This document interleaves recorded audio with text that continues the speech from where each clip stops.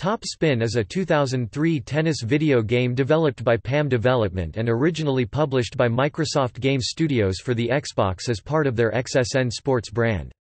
Atari later published the game for the PC, while 2K Sports published it for the PlayStation 2.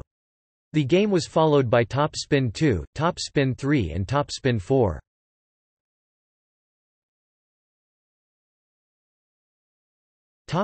Gameplay. In Top Spin, players select from various game modes including singles matches, doubles, exhibition tournaments, a career mode or quick play matches. Top Spin features a number of professional tennis players who have licensed their likenesses to the game, a trend which continued in its sequels. It also contained fictional players as well. The player can work their way up through the amateur ranks to the pros in tournaments all over the world. They can do this by using the various licensed players, or by creating a unique character. The game can be played via the Internet with XSN Sports and Xbox Live for online matches.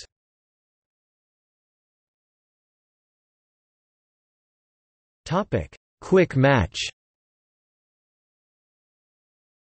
This mode contains the basic features that let the player get into a match as quickly as possible. The characters can be selected from the professional players available, or by using custom characters from the career mode option. A match can be held on the various available courts, ranging from Grand Slam venues to practice facilities.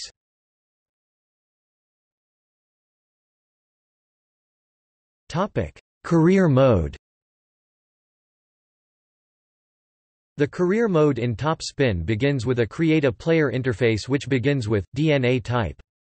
There are many strands to choose from, with each containing a different skin color and unique player traits.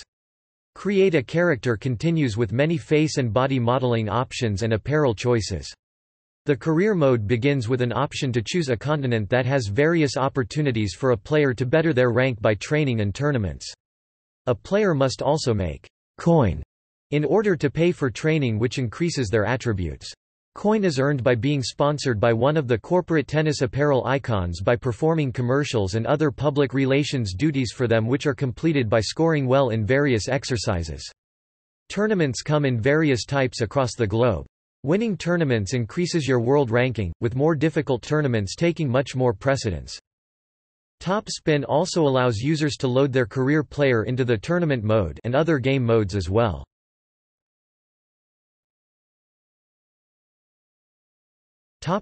Multiplayer. The Optimatch feature allows the user to be very specific about the match that will be played, including surface type, venue and how difficult the competition will be. This multiplayer feature is also the only tennis game to allow 2 versus 2 online ranked play via Xbox Live.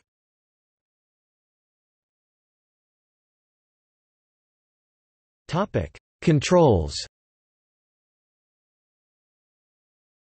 The various swings include, flat, top spin, slice, and lob, with swing strength increasing with each moment the button is depressed.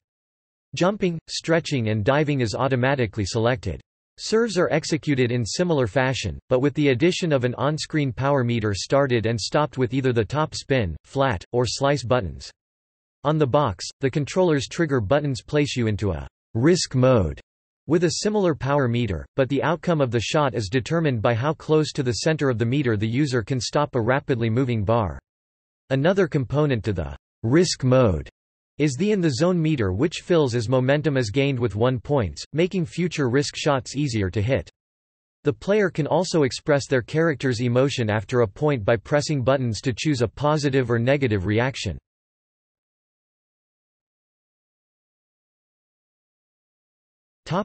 Reception. Top Spin was very well received. It currently holds an 88% positive review percentage at GameRankings, with IGN and GameSpot scoring the Xbox version 9.3 and 9.1 out of 10 respectively. The PC version, on the other hand, got slightly less of approval.